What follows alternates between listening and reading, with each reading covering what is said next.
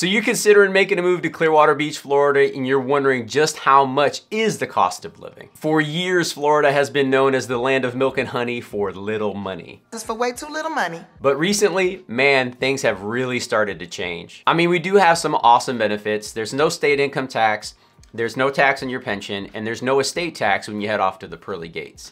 And Florida is recognized as the most friendly business state in the entire country. In today's video, we're gonna answer your top 3 most frequently asked questions. Is Clearwater Beach expensive? How much money do you need to live comfortably? And how much money does it really cost to live in Clearwater Beach? We'll cover housing, insurance, dining, food, shopping, taxes, all the things you wanna know, and I'll even cover the things that most people do not wanna talk about. And if we've never met before, my name is Juan Alcala. I'm a licensed real estate agent and a team leader, and I help people just like you buy, sell, relocate, and invest here in the Clearwater, St. Pete, and Tampa area. All of my contact information is listed down below, so if you have any questions, do not hesitate to reach out, but let's get right into it. The first thing that I wanna do is make sure that we're all on the same page.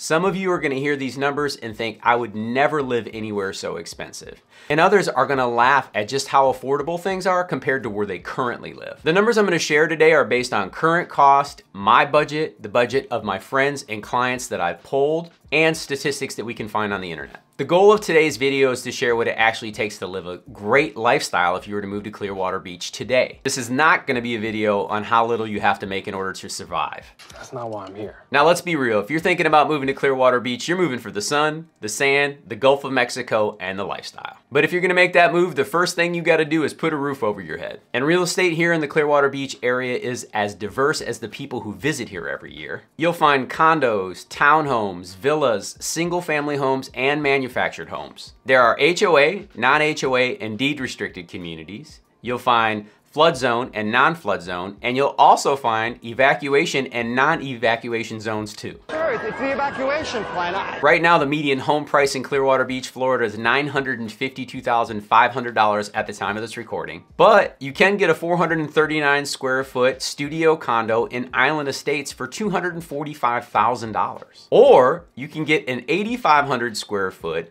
5-bedroom, 3-bath, single family home, complete with a boat dock, pool, and rooftop sanctuary for the low cost of right around $14 million. And like I said, real estate is extremely diverse here in Clearwater Beach. Now, when owning a home here on the Gulf Coast, we need to talk about more than just the price. We also need to talk about the cost of ownership. Mainly HOA, repair and maintenance, boat fees if you're gonna have a boat, and future investments that you're gonna make into the property in terms of renovation. And HOA fees most commonly associated with condominiums, townhomes, and villas can range anywhere from a few $100s a month to well over $1,000 depending on the community. You can also find HOA fees with some single family residents. It depends on the community that you live in.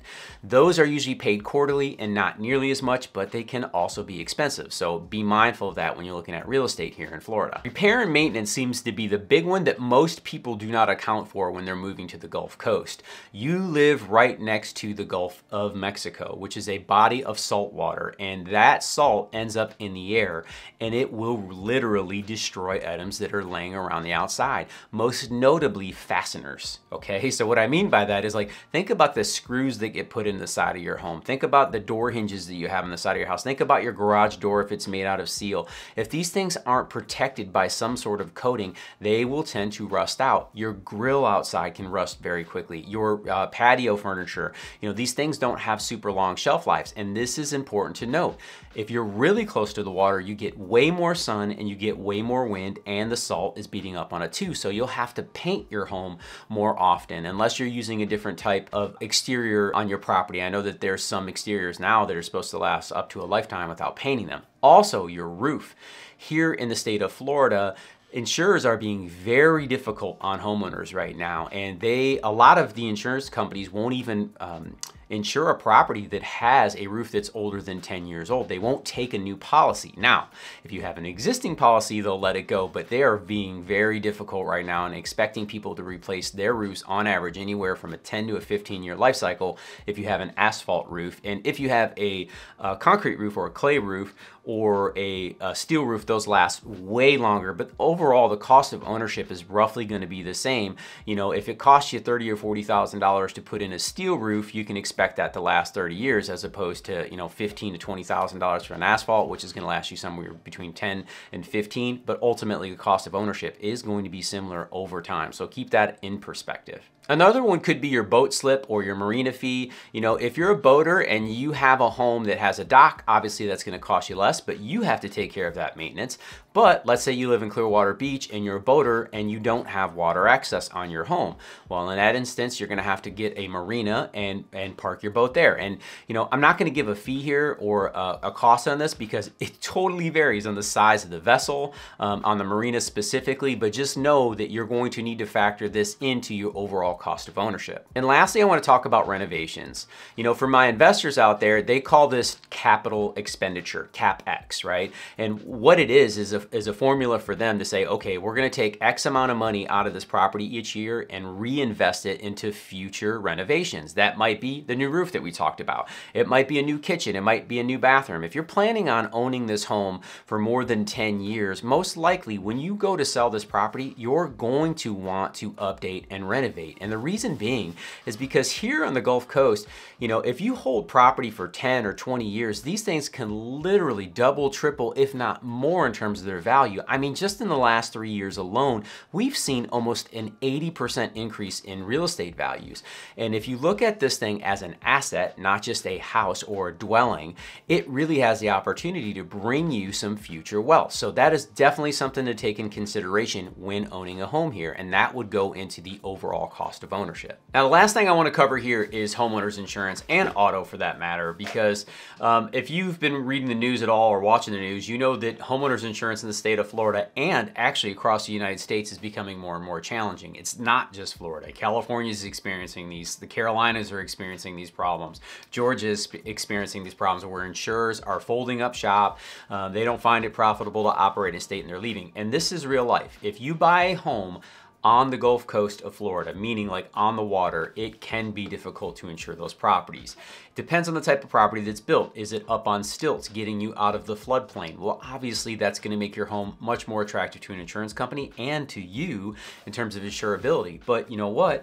A lot of the homes here in Clearwater were built at ground level, right? And some of these areas are, you know, only a few feet above sea level, you know, maybe 10, 13 feet. Some areas they are literally 3 to 6. So these things can be challenging. And this is something to keep in mind. What we will find is a lot of these larger homes are uninsured. I mean, these multi-million-dollar properties on the coast, people have just decided not to insure them. And you know, this is your right if you own it, but if you have a mortgage, you don't get that option. So that's something to keep in perspective when it comes to owning a home in paradise here, right? There is a cost associated with it, so be mindful of that. Now, I want to talk a little bit about food and dining. There is a Publix grocery store right here in Clearwater and Islands Estates. It's beautiful, it's newer, and the cost of groceries from my experience here in the state of Florida, we've been here for about 5 years now. It seems that we spend somewhere around 5 to 15% more than we were back home in Detroit. Now, I don't know where you live. You've got to compare it to it. If you look at websites like salary.com, it actually says that our groceries are 5% less. In my experience, or more. So I want to share that with you candidly. And that leads me to auto insurance. You know, the one thing here that I've recognized is it does cost more on auto insurance as well. Our automotive insurance literally doubled. We were paying about $2,400 a year for our 2 vehicles. We have one that's completely paid off, no loan on it, and we lease another vehicle. I lease one for Kate and the kids. That way I don't ever have to worry about her. And then I drive my beautiful 2013 Volkswagen Passat everywhere because that bad boy is paid for. I love that car. Would I like to have a new one? Yes, but I don't want a payment. I'm perfectly happy driving my Volkswagen. But regardless of that, we were paying $2,400 a month, and when we moved to Florida, that jumped to almost $5,000 a year. So this is something to be aware of. There are a lot of uninsured drivers in the state. As a matter of fact, Florida has more uninsured automotive than anywhere else in the country, so take note of that. There's also a bunch of weird driving habits that people bring here. It's strange. We've talked about that in pros and cons before, but that is something to be mindful of. You know, I just want to talk about insurance because it is a hot topic, and you're going to pay more money, right?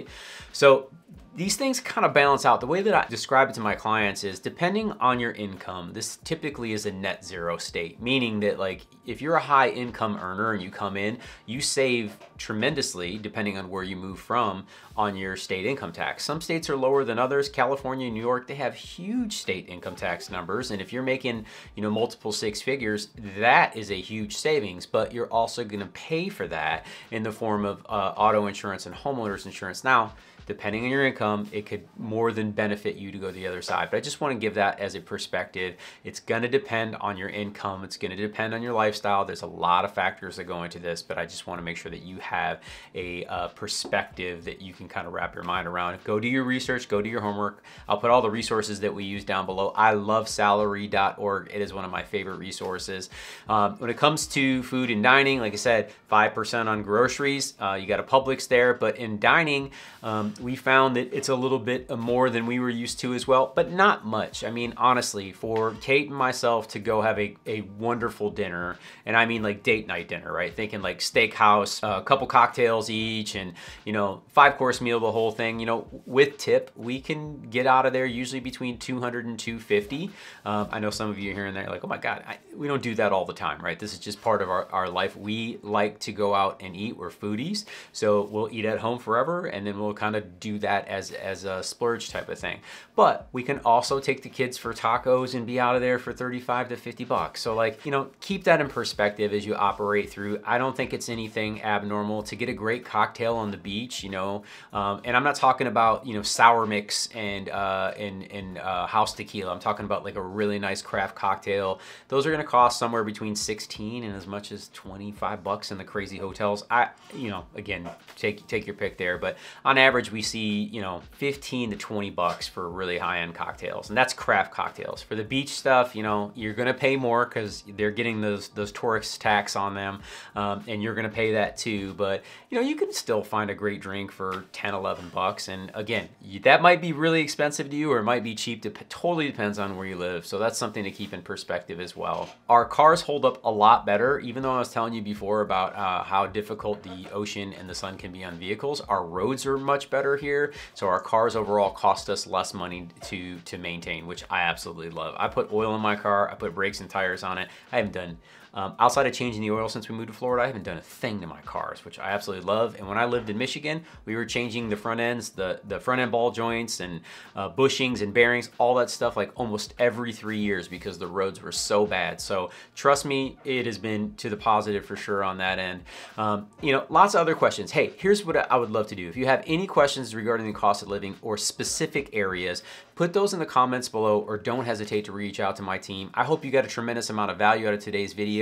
Do not forget to subscribe if you got any value. Make sure you hit that like button. If you have any questions about moving to the area, buying, selling, or relocating here, I would be more than happy to have that conversation. All of my contact information is listed down below. Until next time, go out and live that Tampa life.